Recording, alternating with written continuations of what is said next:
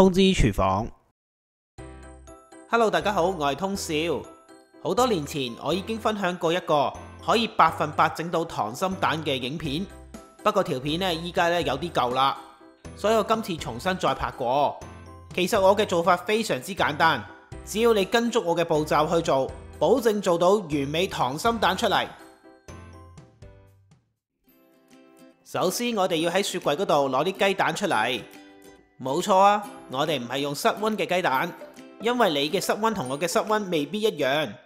大家嘅雞蛋如果相差超過3至4度嘅話，烹調時間上邊就會有唔同啦。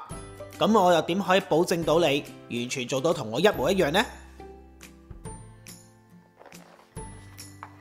我用嘅係一般北美嘅大雞蛋，佢嘅重量大概有50到55克左右。如果你用嘅 size 同我有太大分別嘅話，咁樣當然烹調嘅時間又會有唔同啦。至於你話啡蛋同白蛋呢，就完全冇關係嘅，隨你自己喜歡啊。我哋跟住就準備一個煲，喺煲入邊放大概2 cm 嘅水，千祈唔好放得太多，用大火將佢煲滾，用咁少嘅水去煮，要將呢啲水煲滾真係超快啊！就算落咗啲凍雞蛋，整凍咗啲水，翻熱嘅時間會非常之短，大概只需要幾秒，啲水就會滾翻噶啦。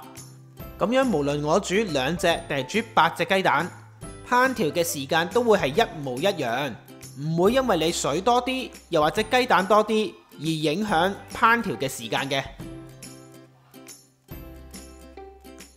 有啲網友試過將啲凍雞蛋放落去熱水入邊，啲雞蛋會即刻爆開。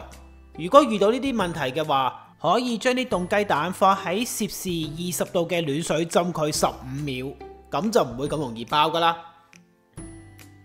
另外，我哋唔好逐隻雞蛋放落去個煲入邊，一來呢好容易辣親自己隻手，二來呢咁樣每隻雞蛋嘅烹調時間呢就唔一致啦。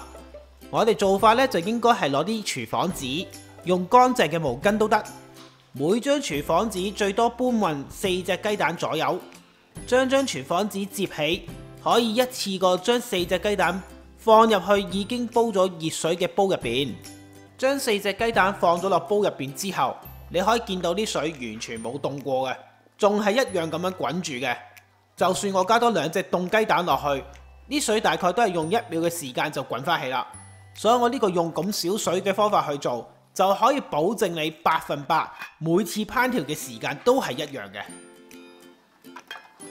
冚好蓋之後就改用中火，留意翻烹調嘅時間。如果雞蛋要雪過夜嘅話，就記得要將啲雞蛋煮得唔好咁熟。不過煮雞蛋嘅時間少咗，啲蛋白就會軟身好多，咁樣搣雞蛋殼嚟講就會變得比較困難。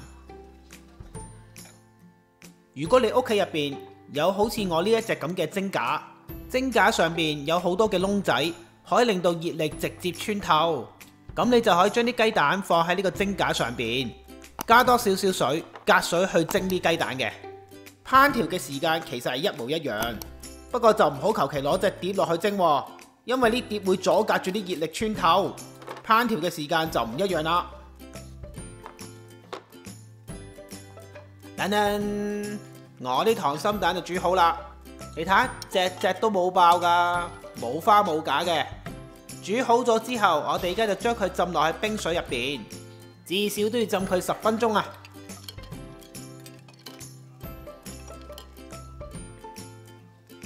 同雞蛋剝殼之前，我哋首先一定要揾到雞蛋嘅屎忽嘅位置。雞蛋尖嗰部分就係佢個頭啦，雞蛋呢比較圓嗰部分就係佢嘅屎忽。要將啲雞蛋殼剝得又快又靚，又唔想整爛隻雞蛋嘅話，就要由雞蛋嘅屎忽開始入手啦。估唔到你好眉好貌，中意玩屎忽嘅咩？你嘅屎忽？其實蛋殼由 pat pat 開始剝起係有原因，因為喺 pat pat 嗰部分有啲蛋殼係冇黐到蛋白噶，比較容易用手搣開。之後就要揾黐住蛋殼白色一層薄膜嘅蛋衣出嚟，再用手指沿住蛋衣一路推進，咁就可以不費吹灰之力，又唔會整爛隻雞蛋，將成個雞蛋殼可以剝落嚟，成條蛇皮咁噶。你睇下我隻雞蛋剝得幾靚，又簡單又容易又快。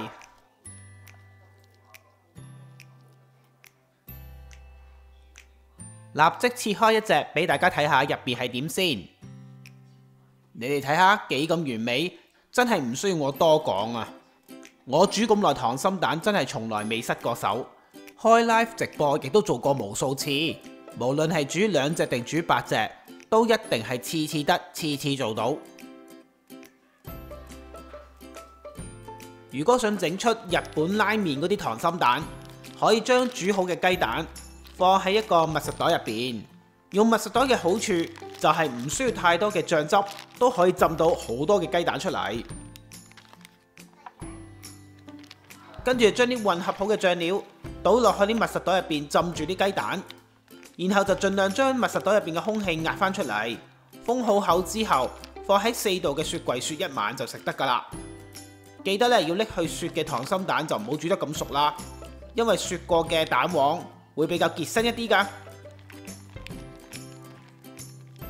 而家你見到呢一隻溏心蛋，就係喺雪櫃雪咗1晚之後，啱啱喺雪櫃攞出嚟切開嘅。你可以見到呢啲蛋黃咧結身咗好多噶。要解決呢個問題嘅話，將隻溏心蛋唔好切開，放喺攝氏40度嘅暖水浸佢2至3分鐘先。等隻雞蛋回暖，啲雞蛋暖翻之後，個蛋黃咧就唔會再咁結噶啦。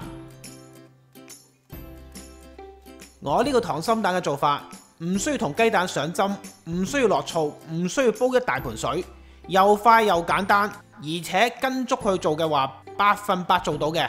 除咗日式嘅拉麵溏心蛋，你都可以改成中式嘅滷水溏心蛋，又或者係茶葉溏心蛋都一樣咁好食啊！大家中意嘅話，可以自己試下噶。材料正確嘅份量、食材嘅牌子同埋相片，都可以去我文字食譜嗰度揾到。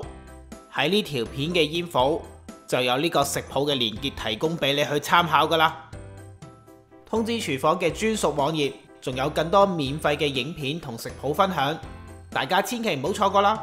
中意呢條片嘅話，記得要俾 like 同埋 share 出去，仲要記得訂閱同埋撳埋隔離個鐘仔，咁我新片一出先可以通知到你噶。多謝大家收睇，下次再見，拜拜。